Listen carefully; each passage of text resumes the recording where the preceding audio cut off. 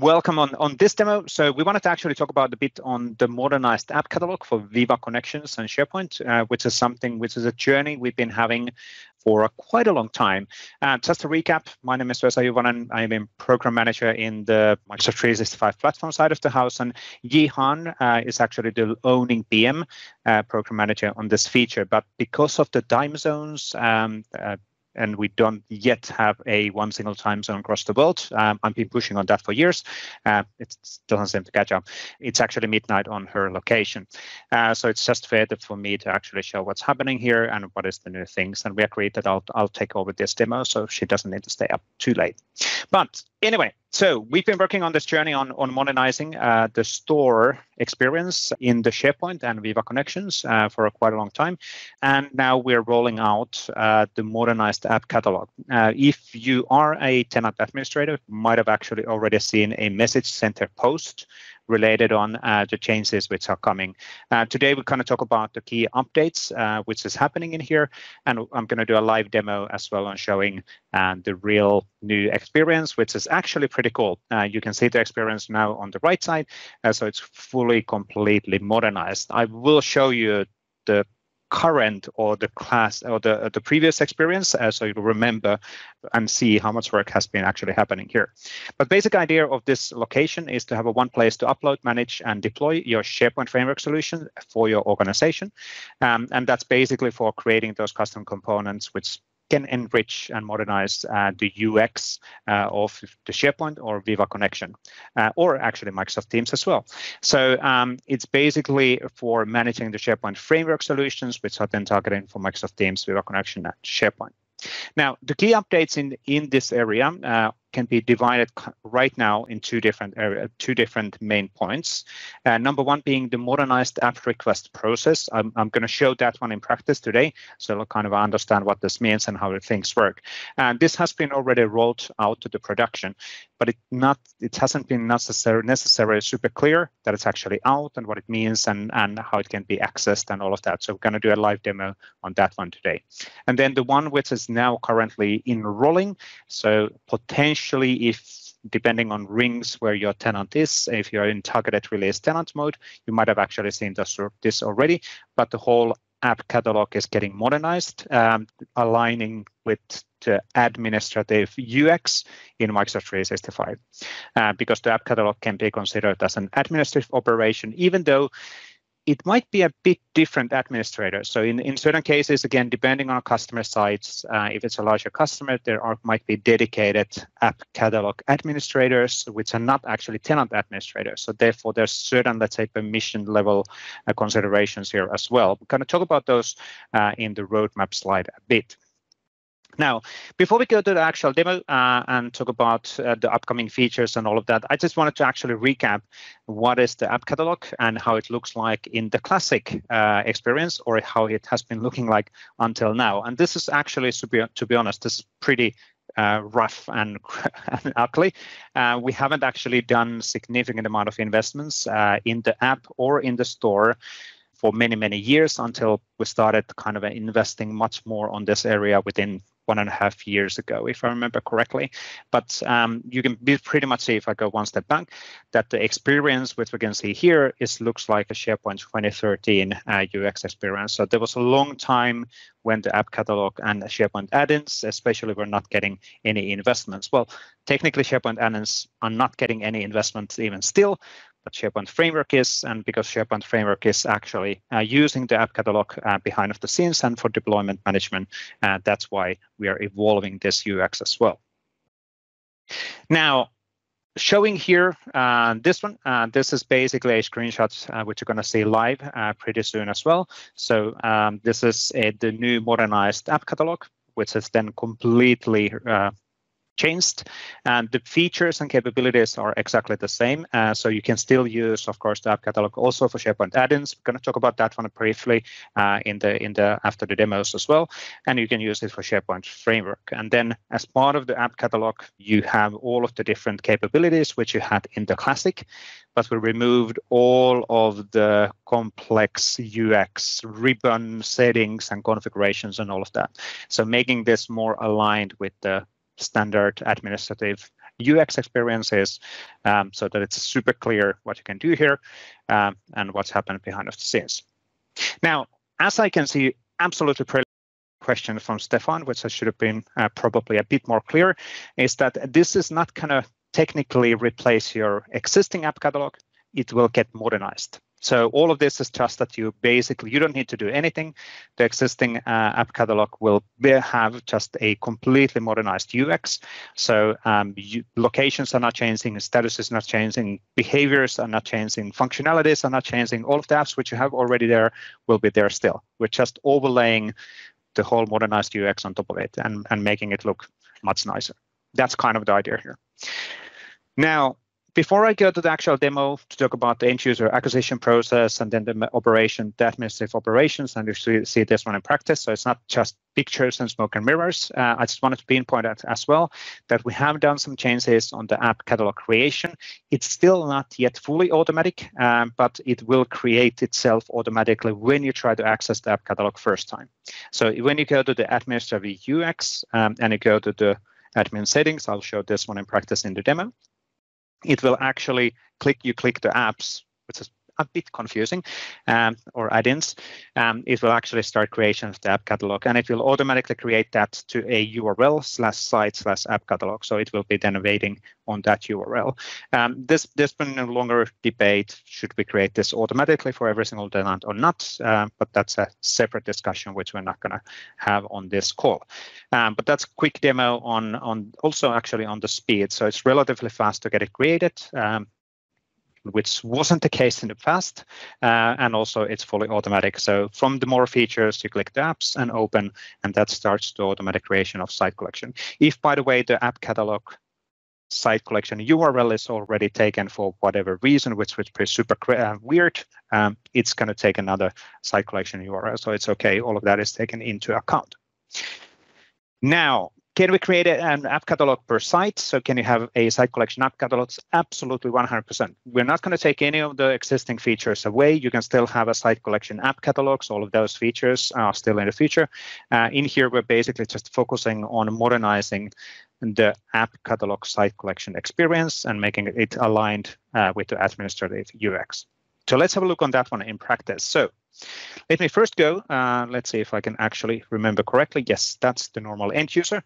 So in this case, I'm the end user. I'm going to start the flow of acquisition or acquiring a solution from the store. We're going to have a look on the request process a bit and then the administrative view after that.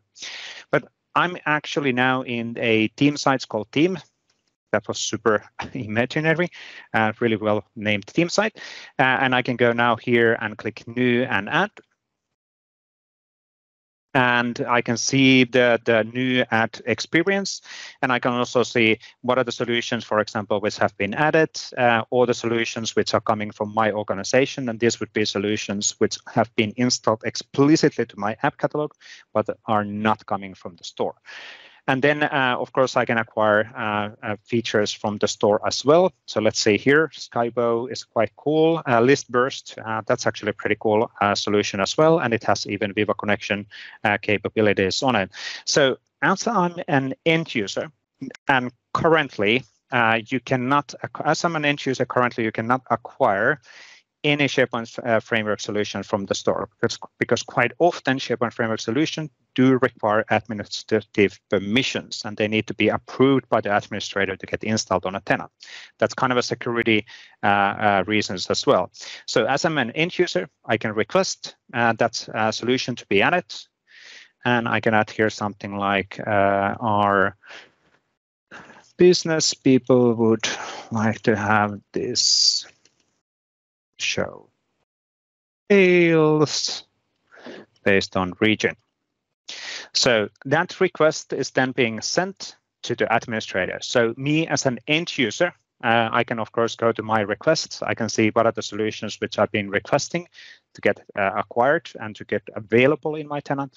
And then the administrator actually is responsible of making decisions. Are we going to do that? Are we going to not do that? Now I can see the requests here, and of course I can go to the SharePoint store, or I can go back on the site from my apps, or back to the team from here. So I can go back on the sites as well. Now, By the way, in the team store side, you will see a lot of changes in the future as well. So because again, we're pushing heavily the Viva Connection story in multiple fronts.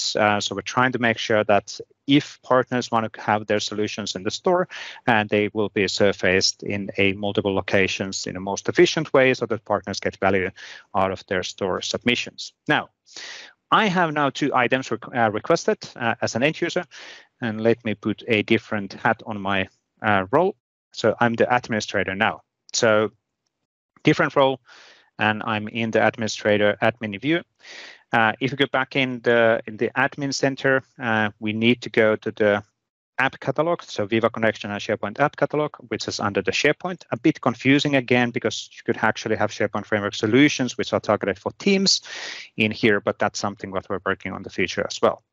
So I can click more features, and then I can click apps from here. So when I click the open, it will either create the site collection, or it will redirect me to the site collection which has been already created, which is the case in this tenant.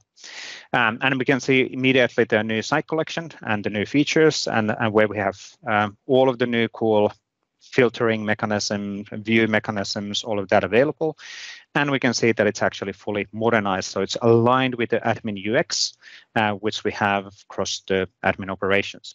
And of course, when I do operations or details in the app level, then the experience is a bit modernized as well. First of all, quickly on the app requests, let me go in there. There's a pending set of app requests, which is list bursts and charts, and those are the ones which are pending. For example, Itchy Chart is really cool solution, also works in Microsoft Teams, well, targeted actually even Microsoft Teams. And we can see that the request was based on that. We can see the details, and we can request and approve that to be acquired. And that will then start the acquisition process of the solution. Me as an administrator, I will be presented where the data is hosted, what are the permissions and all of that, and I can confirm that to be available in the tenant. And that then, of course, makes the solution to be available in the tenant for the end users to use. Now, for a lot of the questions, I follow up on those, by the way, a bit after my demo. One thing also to notice is we modernized the fact that it detects if you have APIs which you need to approve, so we can actually jump to the API access page directly in here, because in this case, solution requires APIs to get approved before it works. The UX is showing that, and then encouraging the administrator to go to the API access page to actually approve them.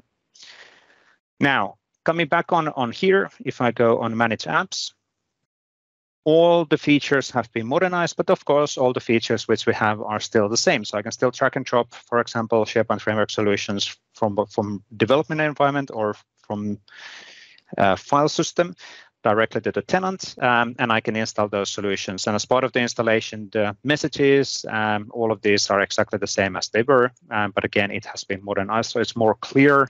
The text has been updated, and I have more control as an administrator what's actually happening as I'm approving this solution to be deployed. So as an example, in this case, we're going to do a tenant scope deployment for that web part. So pretty simple and easy to do. And again, it had API requests, so I can actually go to the API access page in here.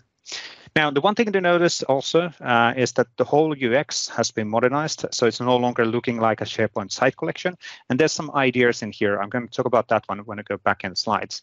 But the key point that is that you can actually see even access to API access page, the administrative location to manage the APIs from here.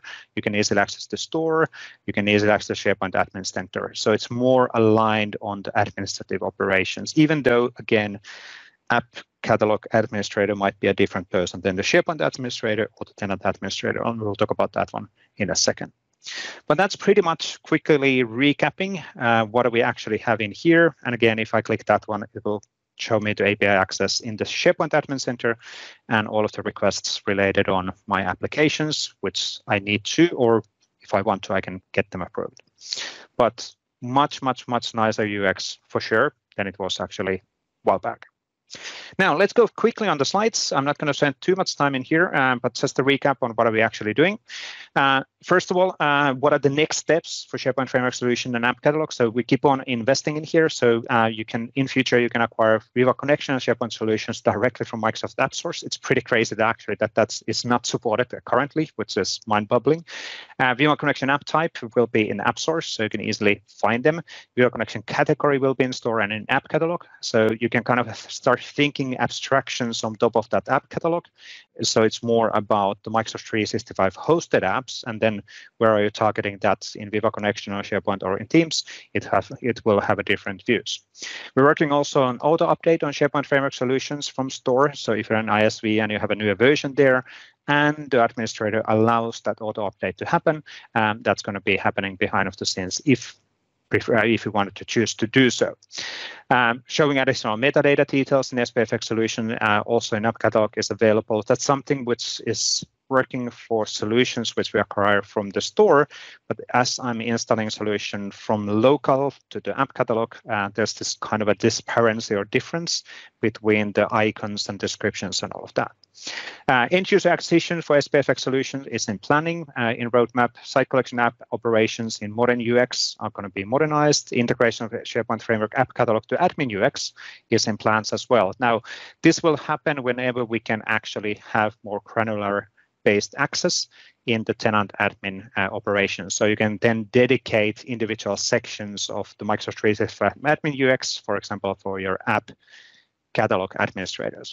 And then the final note before we go to the next demo, I just want to call out, we are investing in all of this from the perspective of SharePoint Framework and as the primary location. So the SharePoint adding model hasn't really got that much, no investments within many years, and SharePoint Framework should be the UX level replacement.